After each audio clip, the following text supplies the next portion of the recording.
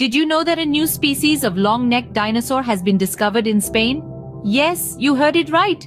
This thrilling tale of scientific exploration begins with the unearthing of the Garumbatitan morellensis, a member of the Titanosaur clan.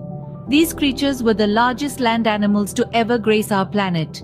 Picture this colossal creature roaming the Earth about 122 million years ago during the early Cretaceous period.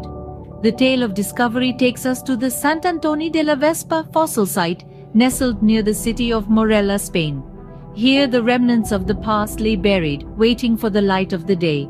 The fossils uncovered include vertebrae, leg bones, and even 2 near-complete sets of foot bones.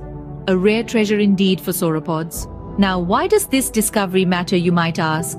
The Garumbatitan morellensis is not just another dinosaur.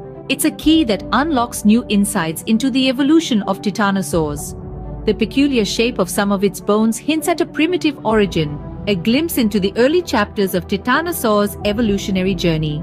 But the story doesn't end there. The discovery of Garumbatitan morellensis also underscores the significance of the Iberian Peninsula in dinosaur research.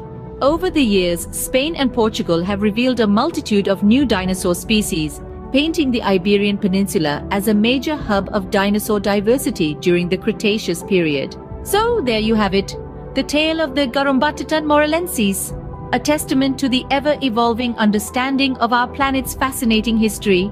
The story of this long-necked giant is a reminder of the wonders that lay hidden beneath our feet, waiting for the curious minds to uncover.